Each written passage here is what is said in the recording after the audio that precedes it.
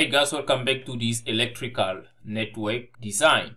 Now this is tutorial number 7. In this tutorial we're going to see how to calculate the timing of these relays. So we got 4 relays, 1, 2, 3, 4, that are protecting each one of these 5 bus bars. Okay, now before we do that, I'd like to make a quick recap on what we've done so far. So we started off from tutorial 1, where we took a power network, okay, that was designed for a particular location, a new location. Then some electrical engineers are called upon to design the network. So we had cables, length that were determined and so forth. Then we needed then to take this network here and convert it into an impedance diagram. As much as we can get the power network laid out, there isn't much we can do if we don't get into the details of the cables, the impedances, because that is what is important to complete the design of the network. So we went ahead and did the impedance diagram.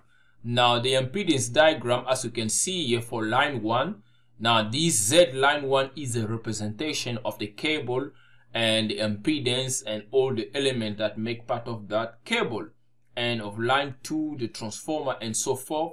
So we did a tutorial to convert that power network into an impedance diagram, and we went ahead into tutorial number 3. We then needed to determine the per unit equivalence for our impedance diagram, because you have to take the impedance diagram and convert it into a per unit diagram. That is one of the process you have to do if you need to calculate your fault current or your per unit current.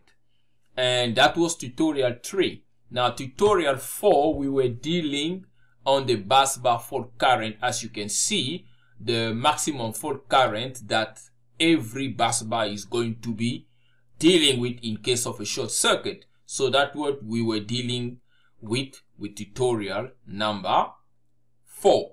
Then we move into tutorial number 5. Tutorial number 5, we dealt with current transformers, because you need to select a current transformer that must protect your bus bar in order to protect in case of a short circuit current. So you need to protect your bus bar. So in tutorial 5 we saw how to select that current transformer, and we went into some of the theory behind the working principle of the current transformer. Then we moved on to tutorial number 6. Now tutorial number 6, that's where we needed to complete then the remaining element for our network. That was the plug setting. So the plug setting, we did them for these IDMT relays. They needed the plug settings in order to prepare to calculate the tripping time for the IDMT relay. So that was tutorial number 6. We did the IDMT relays. So you have to update yourself and really take time to watch all these tutorials so that you can understand a solid understanding of how an electrical network is configured, designed, and all the elements that are necessary to ensure a reliable working electrical network. Okay, so in this tutorial we're going to focus, as I said earlier, on calculating the tripping time of these IDMT relays. Now there are important terms that one must take note when calculating the IDMT relay tripping times, okay, and those terms are the TMS. Now that's the time multiplier settings. Now I did a tutorial on IDMT relays, just the basic principle how to test an IDMT relays and plot the characteristics curve. So you can find the link for that tutorial on the description box. Now if you watch that tutorial, you'll understand exactly what do we mean by time multiplier settings. The other important factor is obviously the actual tripping time that your IDMT is supposed now to trip, and then we also have TC, that is the operating time. So you got TA and TC, and then the last element is the multiple of current setting or multiple of setting current. Now these elements, you have to keep them in mind, and you actually need to understand what they are if you want to understand how to calculate these IDMT relays tripping time. Again, you can go ahead and watch that tutorial I did on IDMT relay to get some further understanding. Now, when calculating the tripping time for your network protection, you need to work from down up. So as you can see, these are circuit breakers. So you got circuit breaker 1, 2, 3, and 4 that are linked to each one of the relay. So in this case, this circuit breaker is a downstream circuit breaker that is near or your last load. And the circuit breaker here is the upstream circuit breaker that is connected to your incoming line. So this one here is the last one to trip, okay, when working your way up. So the tripping time that you calculate here must not be greater than the tripping time for this relay 1. So this relay 1 should have the higher tripping time, so that the protections is ensured from one section to another.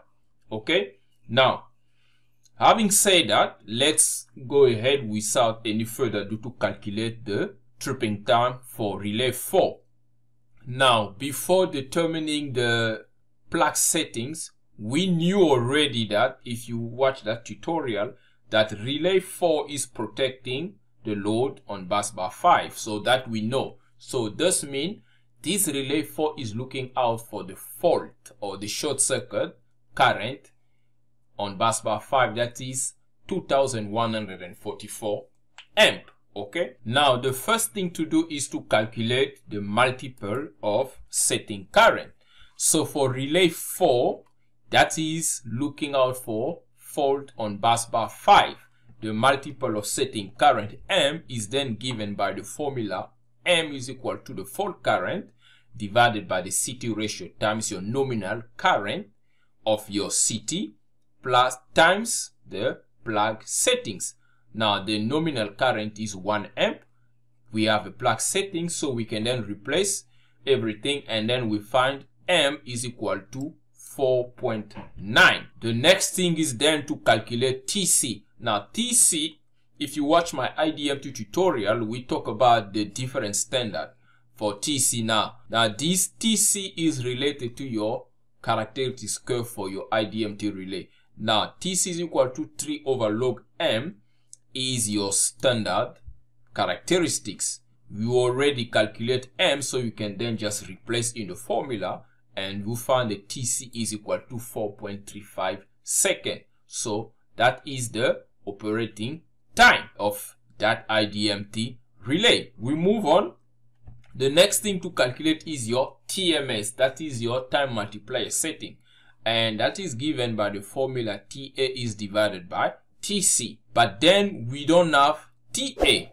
Okay, where do we get TA? The actual tripping time. How do we decide what is the actual tripping time for R4 for a fault on bus bar 5?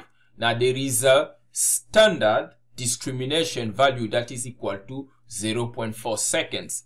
TA is equal to 0.4 standard discriminations. Now this number here is based on 4 factors that determine the duration of operation. That is the actual tripping time. Now those 4 factors are also known as the grading margin. So number 1 is the variation from the ID characteristics, and that takes account of 0.1 second. Now the second one is the overshoot, and that's take account of about 0.5 seconds, and that is because of the disk rotation that continue to turn even when the relay call is no longer energized. So you have to take account of that 0.05 second. Now the third point is the circuit breaker operating time, because you have to remember that you have a relay that is sending a signal to your circuit breaker, and your circuit break only when your circuit breaker trip, then you have interruption into the current. So you have to take account of the operating time of your circuit breaker of 0.15 second. And the last point, that is your contact gap, 0.1 seconds must be allowed for your relay contact gap. So if you add up all of these factors, you're going to get 0,4. That's where the 0,4 standard discriminations is taken into account. So now continuing for our TMS calculation, we find a value of 0,092. Now moving on, we then go to relay 4 for a fault on bus bar 4. So you have to follow how we calculating this thing. First, we do this relay is looking out for the fault on bus bar 5. Now the same relay must look out for a fault on bus bar 4. Now for a fault on bus bar 4, we then need to calculate the multiple of setting current again. But now this time we must use the current, the fault current on bus bar 4. And we found the value of M to be equal to 5,166. And from that we can also calculate TC, and we found the TC that is equal to 4,21 seconds. And then we move on to calculate TA. Now remember, the first actual tripping time for this relay was based on the standard discrimination, but the second for bus bar 4, we then need to calculate it using the TMS value. So using the TMS value, we can then deduce that TA is equal to TMS times TC. But TMS, the value of TMS, we have to use the TMS that we calculated for the fault on bus bar 5. Because remember, this circuit breaker, okay, must discriminate between the two faults here, either on bus bar 5 or on bus bar 4. So to calculate the actual tripping time for bus bar 4, we have to look at the time multiplier setting that we got when we calculated for the fault on bus bar 5. So replacing the value, we get a TA that is equal to 0,387 seconds. Okay, so you can see that roughly the actual tripping time for the fault on bus bar 4 is slightly less than the tripping time for a fault on bus bar 5.